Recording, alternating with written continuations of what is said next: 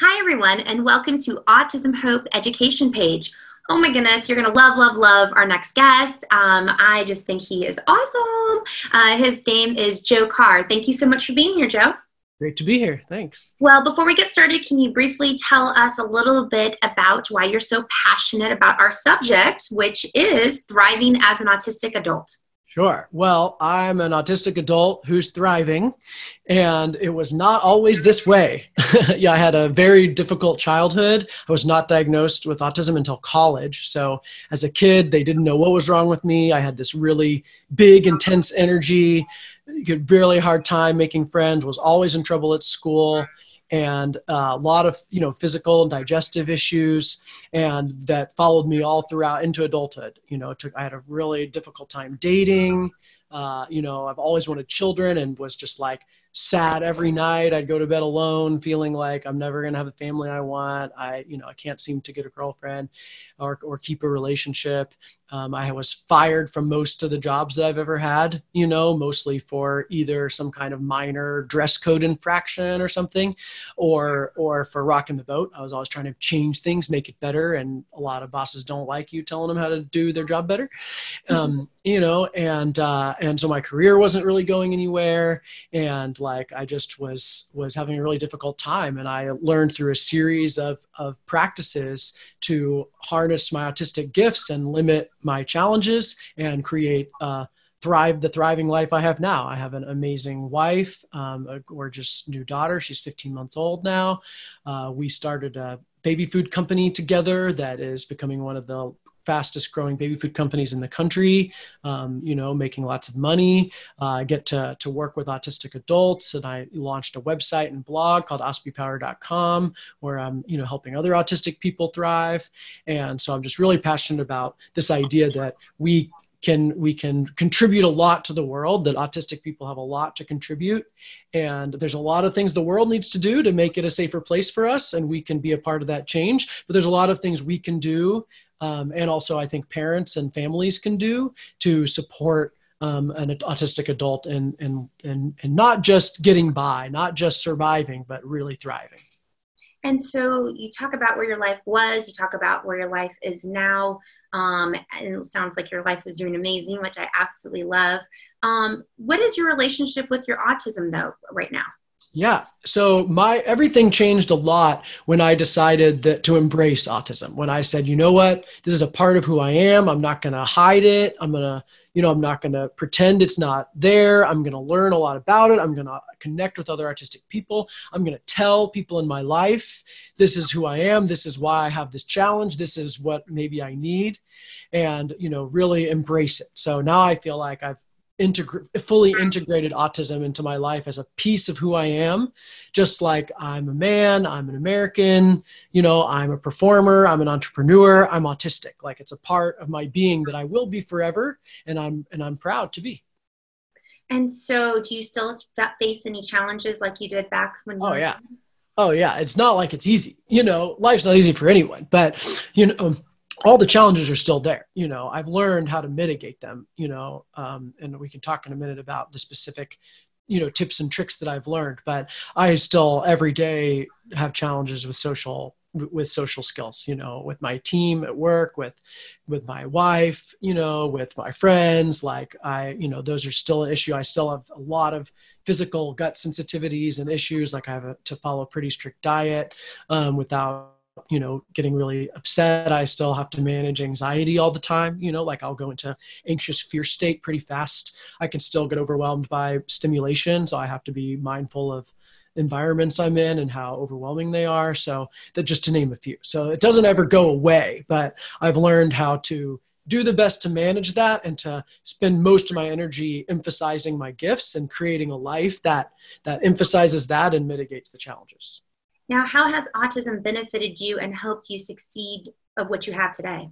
Yeah. So, I think that one of the defining traits of autism is sensitivity, is how sensitive we are. and sometimes that's a real challenge because we live in a loud, bright, intense world where we're overwhelmed with stimulation all the time. So we can get overwhelmed really fast. But I think the sensitivity is a real gift also, because I can really feel real subtleties of nuances, whether it's in an idea, in a conversation, or in another person, that I learned how to use my sensitivity as a connection superpower. That instead of being disconnected from people or avoiding intimacy, I've actually learned to really allow myself to feel people and really allow them to feel me, that I project feelings to them. And that once I realized that was a superpower and that I knew how to do that, that really changed my relationships. So I ended up working with a dating coach when I was dealing with relationships, which one of the tips I have is like seek out basically relationship coaching for adults, or kids have different kind of opportunities. But, like dating coaches are great because they teach you how to emphasize what your natural attractive aspects are. And they helped me realize that, one of my real strengths is that I can feel a person, or in this case, a woman. And like women love to be felt. Like they, so many men try to communicate with their words, or they try to analyze women, or they try to fix problems. And, a lot of women just want to be felt by a man. And that was something that I was naturally very good at, to just be with them on an emotional level and to communicate that way, to project my feelings to them. And once I stopped trying to do it right and like used like the social tricks to try to, get their attention, which might have worked briefly, but wasn't sustainable. Once I learned to like really allow that deep intimacy, which was also uncomfortable because I feel it so much when they're upset with me, I feel it really deeply, but I learned how to just like really be with that through mindfulness practice, which is another really powerful tool of, meditation and learning to, I did a dialectical behavioral therapy program, DBT, which is a really powerful program that teaches a lot of mindfulness skills and a lot of emotion regulation and interpersonal skills, and really just breaks down all those skills that seem natural for everyone else. It teaches us how to do them. And that really taught me how to like be with my physical sensations, how to recognize what emotions I was feeling, learned how to set boundaries and say no to certain things, learned how to ask for what I want in a more clear way, how to identify what I want, right? So that's DBT, really powerful. And then mindfulness is a big piece of that. So meditation and yoga and mindfulness practices that just slow me down and have me be with myself, be with my body, be with where I am, it really helps when I get overwhelmed, because I can like channel out all of the sensation and just be with myself and just be present there, and really helps calm my anxiety. Now, do you have any advice other than meditation and being mindful for other autistic adults that might be watching? I love the advice on the dating coach. Yeah. I think that's awesome. Yeah.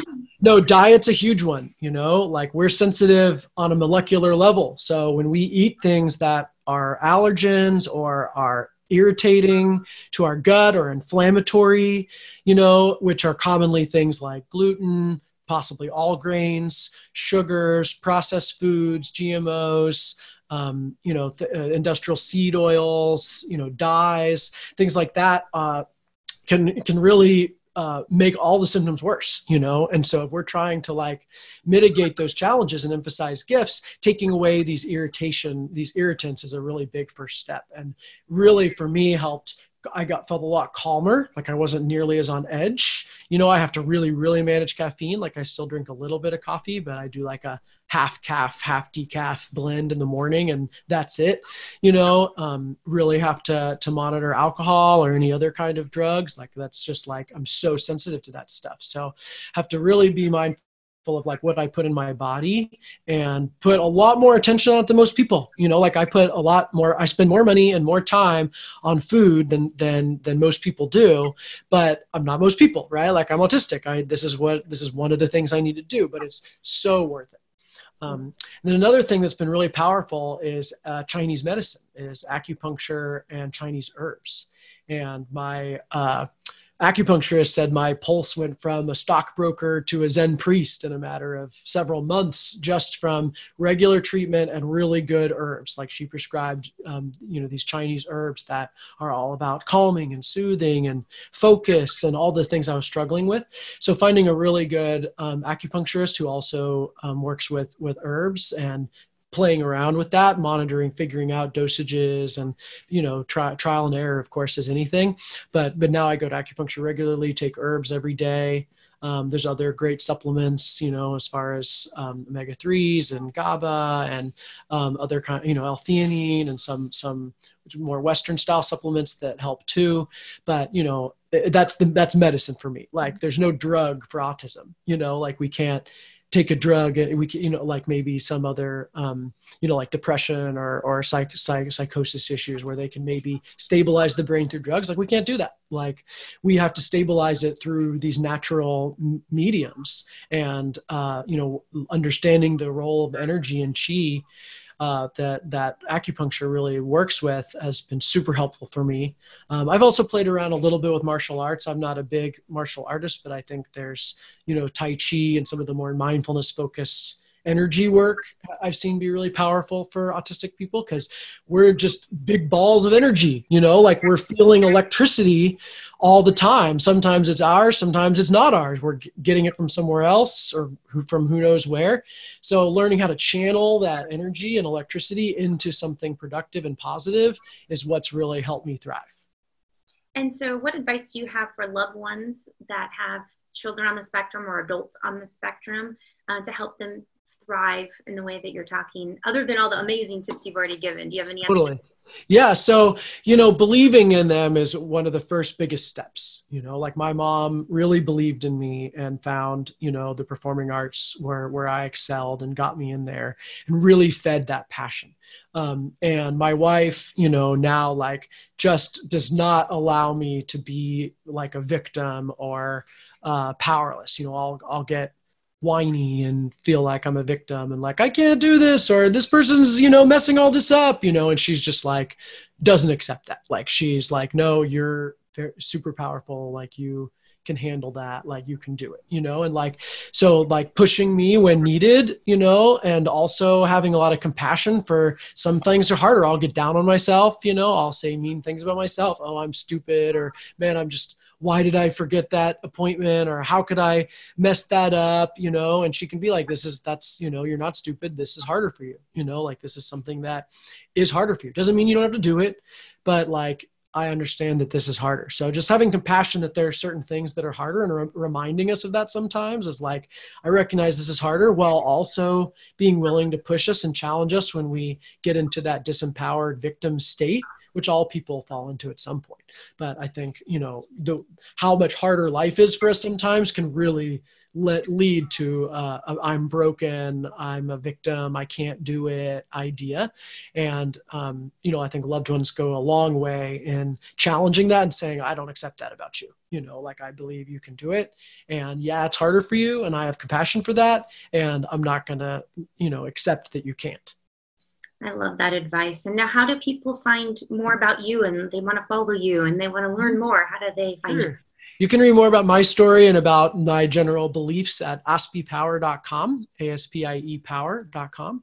And you can learn more about my wife and I's baby food company at myserenitykids.com. Really delicious, nutrient-dense purees and pouches that great for anyone who likes purees as well as babies. I gotta say, your family is so beautiful. I follow you guys on Facebook, and all your adventures, and your daughter is just so cute. And so I love that you are definitely thriving, and you just have such a beautiful family. So congratulations to that, Joe. Thanks so much. And I love your advice at the end there of telling moms and dads and caregivers and anybody in the village, right? Anyone who will listen, just don't stop believing in your kids. Believe that they can be anywhere and they're capable of limitless growth. And I just absolutely love that. So thank you so much for being here today, Joe. Thanks so much. And thank you guys for watching. Until next time. Bye, guys.